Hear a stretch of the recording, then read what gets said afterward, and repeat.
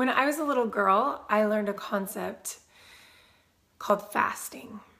And at the time in my little 8-year-old brain, all I heard was you go without food and water, and I wasn't really quite sure. And throughout my life, I tried it many times to be a connection to God, to help me feel that connection. But I never really gained a testimony of it until about 4 years ago. I had my youngest son, Titus, was going through a lot of issues. He had food allergies, he would get rashes, he had all these, doctors were starting to talk about autism, and he really couldn't connect. And I remember walking in from a doctor's appointment so discouraged because I didn't feel like we had found an answer that was going to help my son.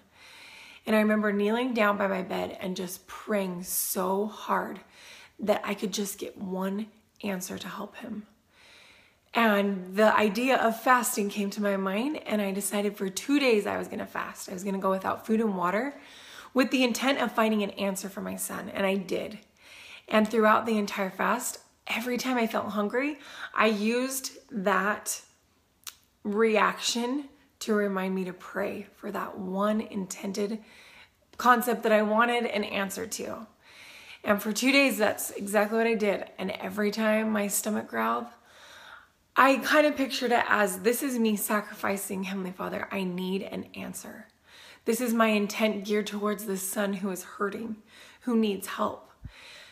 And at the end of that second day, the coolest thing happened.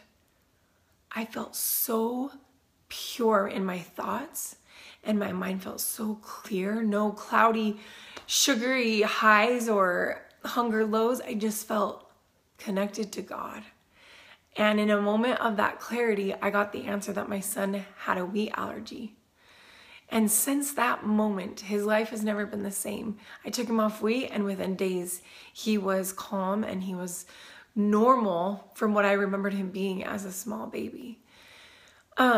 So that's where my testimony of this concept came. I know lots of religions apply this in different places, but for me, it was to help my son heal. And so many times since then, I've used it for different answers to questions I've had, for overcoming different traumas that I just can't find an answer to, because I know that God is listening. And as I've used that intent and that sacrifice to ask Him specifically for certain things, He's given me those answers.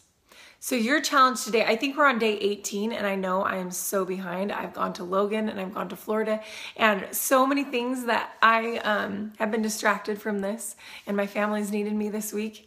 But I wanted to share that little thing, that little thought with you today, that if there is an answer that you want, you might not get the why to something, but God will show you how.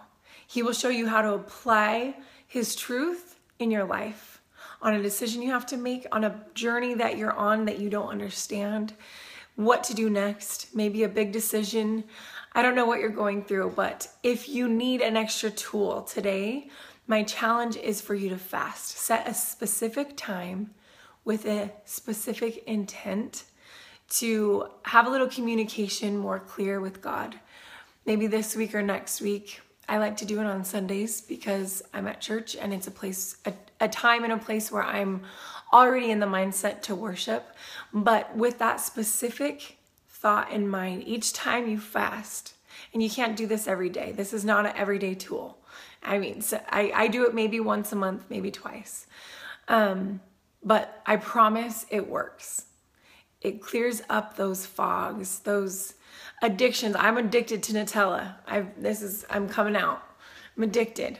It takes away those dependencies on other things and gives you that straight connection to God. And I know that it can make a difference.